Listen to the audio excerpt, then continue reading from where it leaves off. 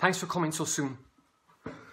I have reason to believe that my papers, which contain many startling philosophical observations and possibly the precise documentation of numerous inevitable futures, have been stolen by the Soviet Russians or even extraterrestrials of extreme intelligence. In addition, I cannot rule out the possibility that it wasn't the FBI or the CIA sent on a covert mission sanctioned by the dangerously paranoid President of the United States himself.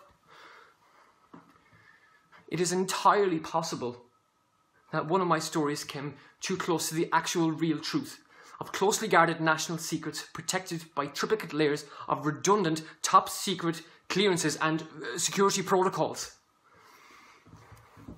Given this, the two superpowers locked in nuclear standoff for over 2 decades have become so desperate for any advantage that they have asked certain paramilitary divisions to steal the intellectual property of visionaries in many fields. And I am onto this shit.